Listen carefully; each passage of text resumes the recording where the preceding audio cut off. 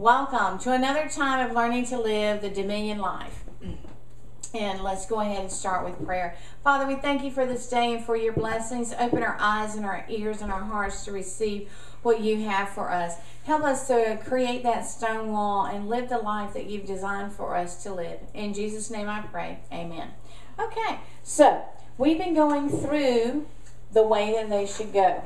Okay, print it out. Feel free to print it off the internet. These things are free, even though they're copyrighted. If you want to give a donation because you downloaded one, go right ahead. It helps us with expenses, but there isn't a fee. Okay, so right now we're on lesson number 9 in the training. So number 1 says, train your child to have a stone wall in their speech. So today we're going to be talking about speech. What kind of things we should be talking about. All right, encourage frequent, unashamed talk about the Lord. This should be daily, if not multiple times a day. That means talk about the Lord with your family, no matter where you're at or what you're doing. And our first scripture is located in Psalms. So let's look up Psalms. And this is Psalms 145. Verse 5.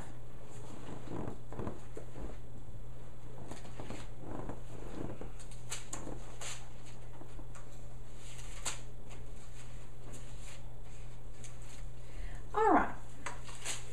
So, listen. It says, I will speak of the glorious honor of thy majesty and of thy wondrous works. Okay? So, what should we talk about? The glorious honor of thy majesty and of thy wondrous works. That's right. So the glory of his majesty and the wonders of his work. Just a little while ago we were talking about the wonders of God's works and seeing people healed, and recently seeing a gal in the store who was having a lot of trouble with her allergies, and then all of a sudden she's amazed that she can breathe and she's not tearing up anymore and her throat's not scratching and she's not coughing, and then she's all excited and, well, maybe he'll just heal me all over. Yes, he can heal you all over. So God is awesome. So the kingdom of heaven came to her that day. All right, on to number 3. Discourage repeated worldly slang and sentence structure. Okay? I see some eyebrows. Like, what are you talking about? Like, oh man, shoot.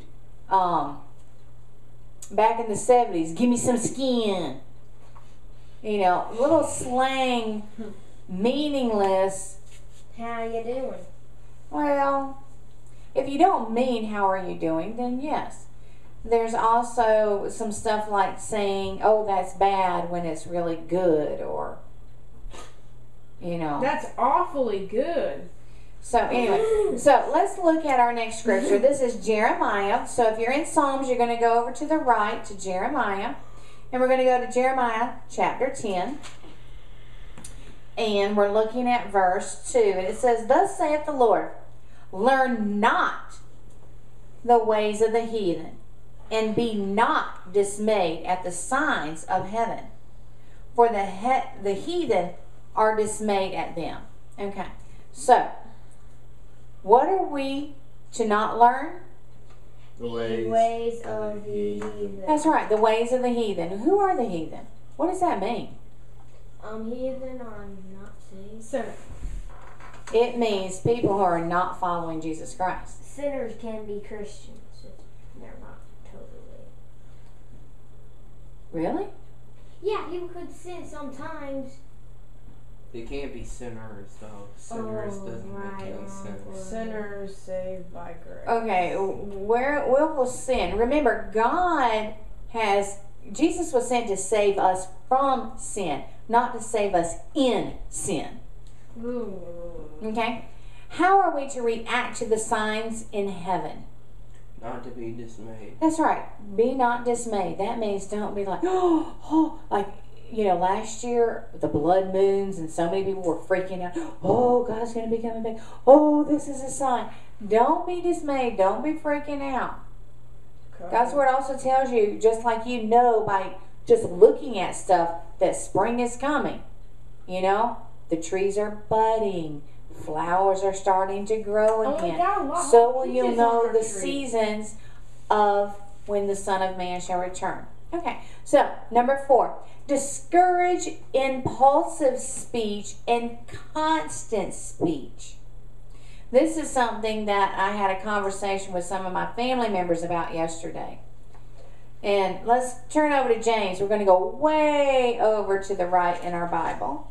Okay, so this is almost at the very back of the book.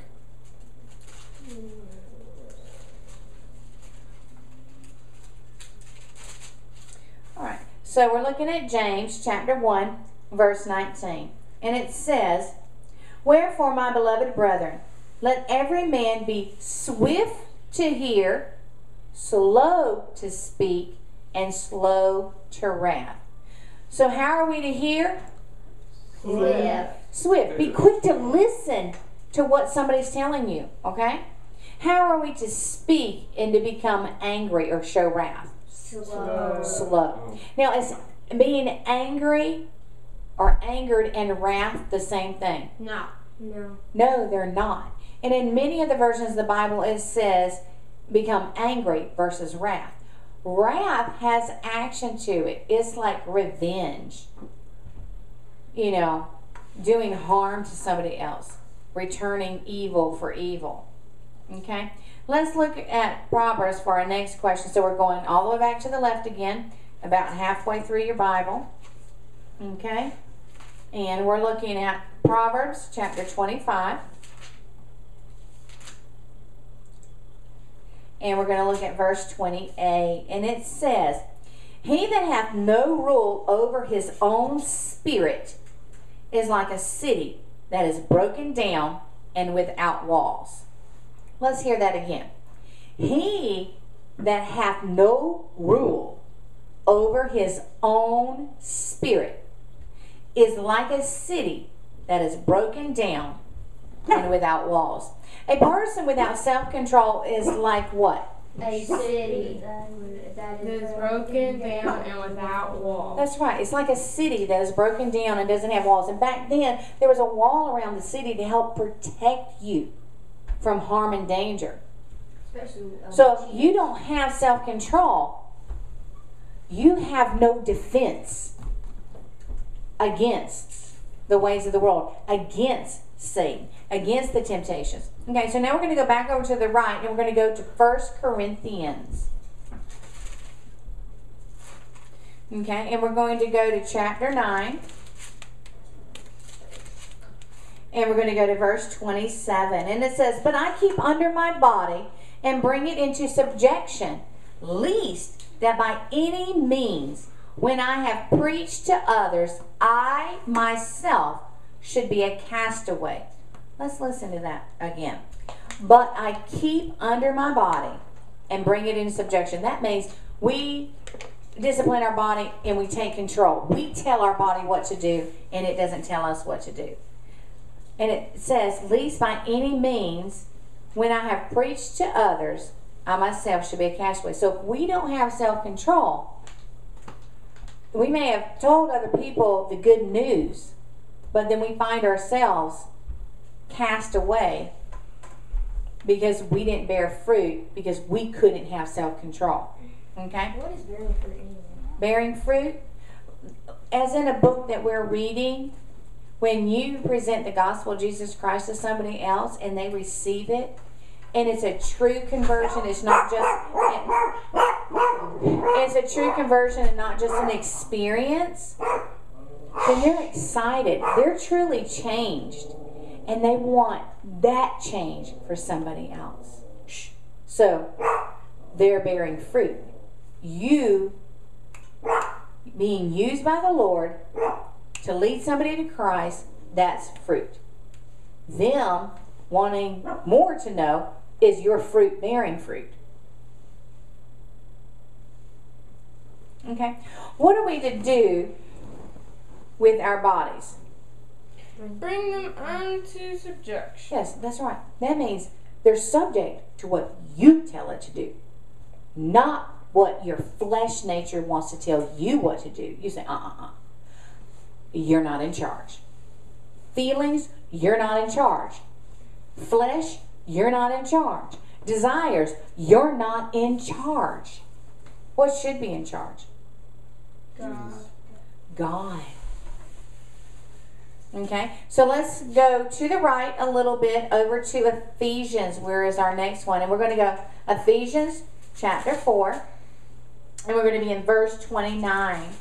And verse 29 says, let no corrupt communication proceed out of your mouth, but that which is good to the use of edifying, that it may minister grace unto the hearers. Let no corrupt communications proceed out of your mouth. So, a little bit would be okay, right? No. You're right. It says no. Okay? So what should not come out of your mouth? Corrupt communication. That's right. Anything that is not pure, lovely, good report, having any virtue, praiseworthy. What sort of things are true, honest, just, pure, lovely, good report, having any virtue and praiseworthy. Those are things that we should think on, and as a man thinketh, so is he. Out of the abundance of the heart, the man speaks. So whatever's in your heart comes out your mouth. So if what's in your heart is things that are true, honest, just, pure, lovely, good report, having any virtue and praiseworthy, that's going to be what's coming out of your mouth, and not the corrupt communications. Okay? What should our words do to others who hear them?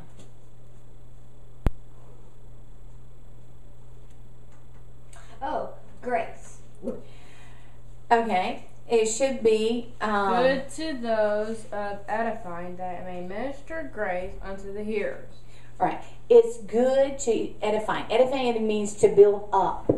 Instead of tearing people down with your words, you're using your words to build them up. Many people already feel like they're torn down and smashed into the ground. They need people to give them words that bring life and edify them.